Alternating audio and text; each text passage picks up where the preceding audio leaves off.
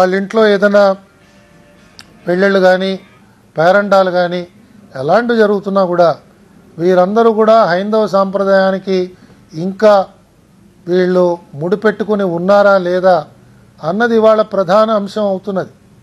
వారు 20 ఏళ్ల క్రితం హిందువు కావచ్చు, ఇవాళ ఒకవేళ వాళ్ళు ఆ ప్రక్రియని అవలంబించి వేరే ప్రక్రియను అవలంబించి వేరే మార్గం వైపు వెళుతున్నారా, వెళుతుంటే మరి ఆ సంస్థలో దాన్ని పరిశీలన చేసే ఒక వ్యవస్థ లేదు, వాళ్ళెవరికి అది తెలియటలేదు దాని గురించి.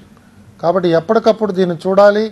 అలాగే నేను కమిషనర్ ఎండోవ్మెంట్స్ని, స్పెషల్ చీఫ్ సెక్రటరీ ఎండోవ్మెంట్స్ని వారిని కోరింది ఏమిటంటే, ఎండోవ్మెంట్స్ డిపార్ట్మెంట్లో ఉన్న ఉద్యోగస్తుల ఇళ్లల్లో కూడా కావాలంటే సర్ప్రైజ్ ఇన్స్పెక్షన్స్ సగౌరవంగా చేస్తాం, చేసి తెలుసుకుంటాం. ఒకవేళ ఎవరైనా ఇతర మతాలని వాళ్ళు స్వీకరించడానికి వాళ్ళ ఇష్టం, దాన్ని ఎవరు నిర్బంధించడానికి లేదు. కానీ వారు ఈ ఉద్యోగంలో వాళ్ళు కంటిన్యూ అవడానికి ఉండదు, లేదా ప్రధానమైన బాధ్యతలు స్వీకరించడానికి ఉండదు. ఎందుకంటే మనోభావాల్ని దెబ్బతీయడం ఎవరికి కూడా అది శ్రేయస్కరం కాదు. అలా ఎవరు చేయకూడదు. వారికి ఉన్న మతాన్ని వాళ్ళు అవలంబించుకోవచ్చు, వాళ్ళ ఇంట్లో చూపించుకోవచ్చు. కానీ నేను తిరుమల తిరుపతి దేవస్థానంలో పనిచేస్తున్నాను, నేను హిందువును కాను అని ఎవరైనా చెప్పగలిగితే, ఆ ధైర్యం ఉంటే వాళ్ళు చెప్పాలి, ఈ సంస్థ నుంచి వైదొలగి వెళ్ళిపోవాలి.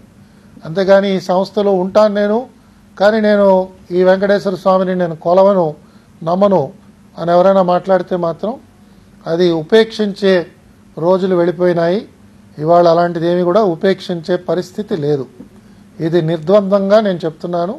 ఎందుకంటే సమాజంలో ఇవాళ అనేక కారణాల వల్ల ప్రతి ఒక్కరూ కూడా దీన్ని చాలా జాగ్రత్తగా చూస్తున్నారు. కాబట్టి అలా పరిశీలన చేస్తున్న వారందరికీ కూడా నేను కోరేది,